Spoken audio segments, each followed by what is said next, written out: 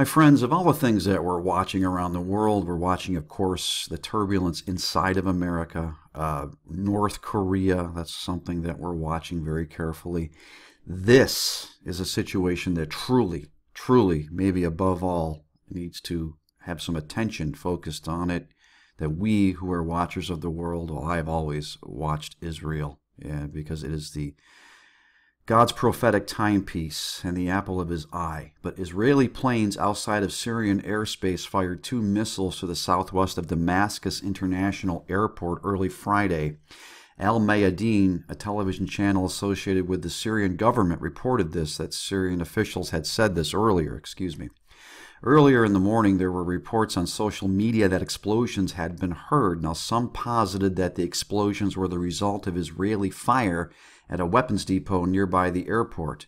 According to unverified reports, Syria's aerial defense responded to Israeli aircraft in the area. Hezbollah has not yet commented on the alleged incident. Now, back on Tuesday, earlier this week, the Israel Defense Forces shot down an Iranian-made drone operated by Hezbollah after the drone entered the demilitarized zone along the border between Israel and Syria on the Golan Heights. The Israeli Air Force's Aerial Defense Command fired a Patriot missile and destroyed the drone. And 2 weeks ago, foreign media reports claimed that Israeli warplanes struck a chemical arms plant in Syria from Lebanese airspace. The Syrian Army's General Command confirmed in a statement that the attack on what they called a military facility, that's what they said it was, again I'm somewhat translating here, and said that 2 people were killed and extensive damage was caused. Okay, so you've had Israel and Syria have been going back and forth here. And Russia is, of course, a supporter of the Syrian government. Iran and Russia, Syria, they let's just say they have is business dealings. Okay, we'll say that. There's Igor again. Ezekiel chapter 38 and 39 of the Bible speaks of the Gog-Magog war. Now, Christians will argue back and forth about when this war takes place. No, it's after the tribulation. No, it's before the tribulation. No. The Holy Spirit told me it's happening next Tuesday at 4:30 or whatever the case may be. Okay, folks, and I consider myself a firm follower of Christ who slips and falls all the time, but he helps me back up. It looks like we have the makings of potentially the Gog-Magog war here. Not that we haven't seen this before, these types of scenarios, because Russia, don't forget Russia and a band of nations from the Middle East move on Israel in that prophecy by Ezekiel. They move after Israel.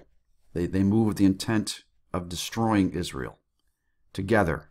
But God intervenes and basically destroys all of those forces. It looks like this potentially because Russia is defending Syria. And you have Iran out there too, which is one of those nations, Persia, that would take part. Syria would take part in this. Could this be leading up to the Gog-Magog war? It's something to consider, something to keep an eye on, something that will truly have an effect on everyone in the world. It could happen before the tribulation. It could happen during. I'm almost thinking it's either before or early in. That's my opinion. But I'll leave you a link to this, folks. Keep an eye on this, okay? Very important stuff. And as always, folks, I'll ask you, of course, to check out my fiction book, Fortress, A Wayfarer's Story. I'll ask you to check out the free read. Both those things are linked. The free read of Chapter 1. Both of those things are linked down in my description area below the video. But when you see this, know that we are seeing the signs. We are seeing the signs in the sun and the moon and the stars and the travails of the earth. You're seeing the signs of Christ's return. Now, the world is not going to end tomorrow on Saturday the 23rd. But the world is going to change. It's changing right now. Be aware. And as always, to not be given over to the spirit of fear, but instead of the power of love and of a sound mind that comes through our Lord and Savior, Jesus Christ. God bless you, folks, and I'll see you soon.